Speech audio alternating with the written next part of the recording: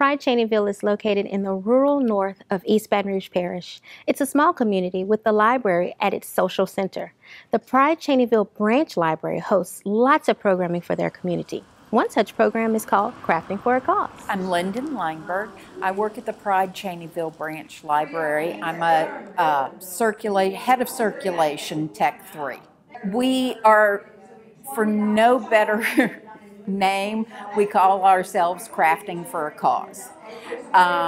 We started about somewhere around 10 years ago with just two ladies, and they were learning how to crochet, and they made hats and gave them to all their family, and decided that their family members started frowning at them, and they said, we have got to figure out some place to give these hats away because our family doesn't want any more hats.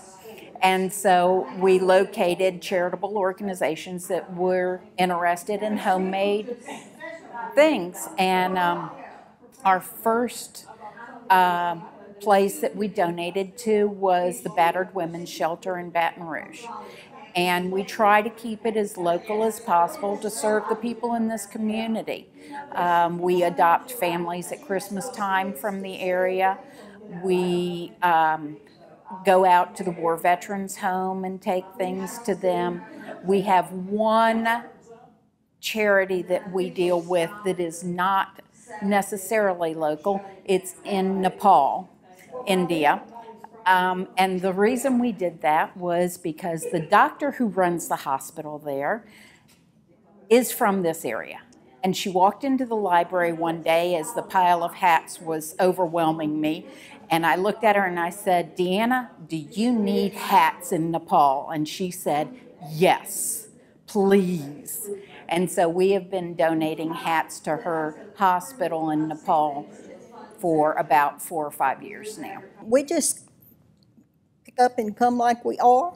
We don't have to dress up or get pretty or whatever, but everybody does their own thing. We do some personal crafts, but most of it is given away to the different groups, pregnancy places, nursing homes, war vet homes, different things like that. If you'd like to join us for Crafting for a Cause, we meet every Thursday at 1 o'clock, and we're very user-friendly. If you knit or you do needlepoint or counted cross-stitch, any craft, or if you just want to get out of the house and meet with some like-minded people, we're here to talk and to share and to fellowship.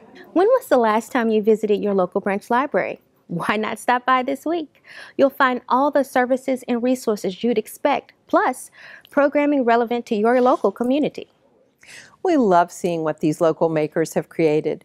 There's love and compassion every step of the way.